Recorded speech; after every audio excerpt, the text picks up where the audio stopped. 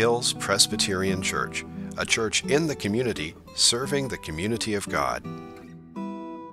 As the suburban area south of Fort Loudon Lake and west of Alcoa Highway developed in the 1950s, residents began to feel the need for a community church.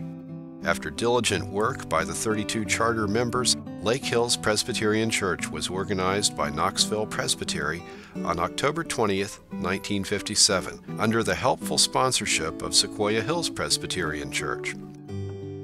By December of that year, services, which had been being held in the homes of members, were moved to the Presbyterian Chapel, a trailer on Alcoa Highway. And in February of 1958, the Reverend Robert Larson began his ministry as the first pastor of the church.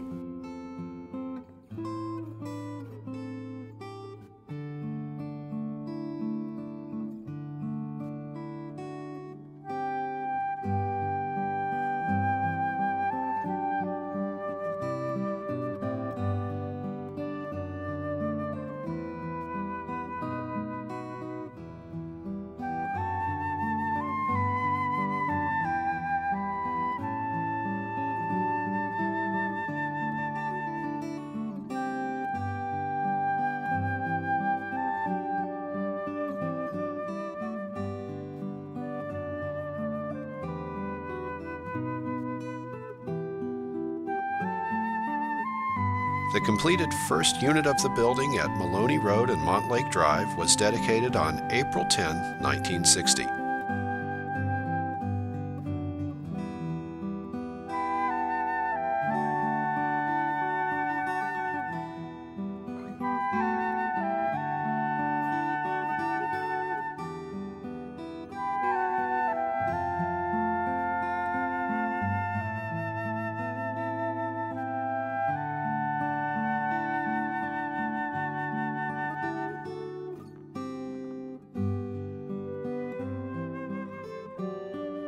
A much-needed larger sanctuary and additional classrooms and offices were added in 1968, increasing the church's ability to serve the worship, instruction, and meeting place needs of the community.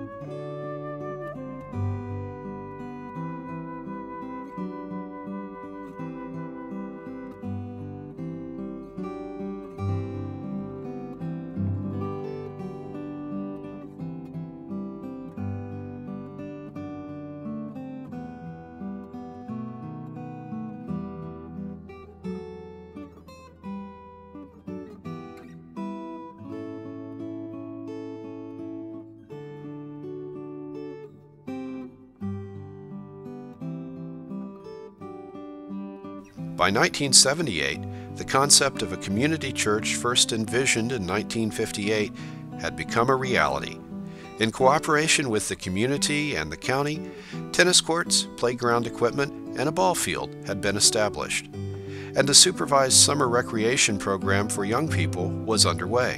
Community organizations felt welcome to use the building for their meetings, as well as Boy Scout and Girl Scout groups.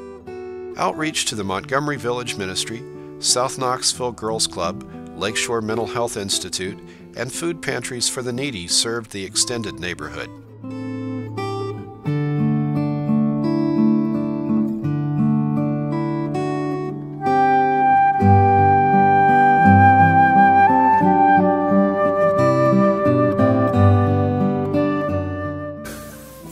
Years ago, I was 3 years old when Lake Hills was founded.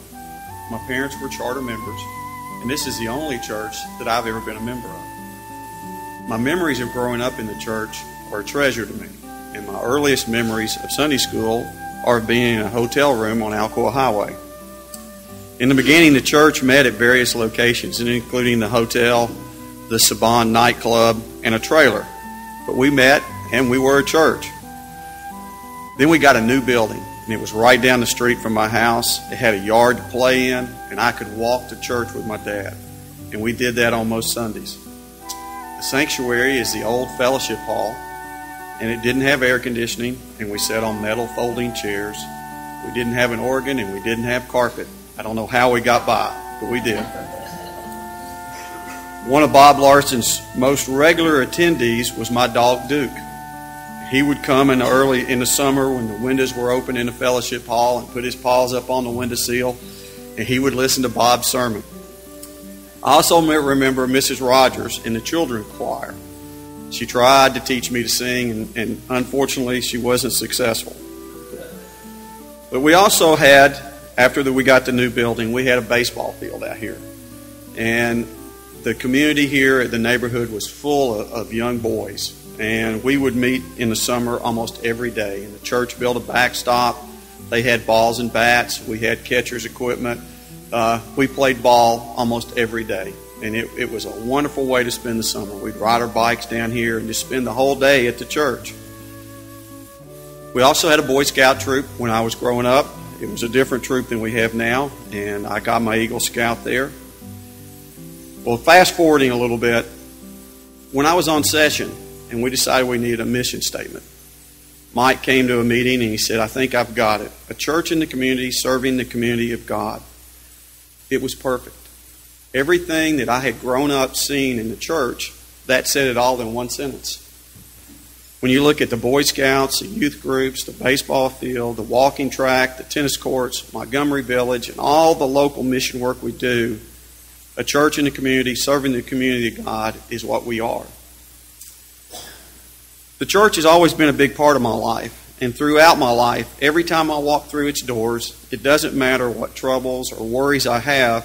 When I leave, the load is always a little lighter. There's something special about this place.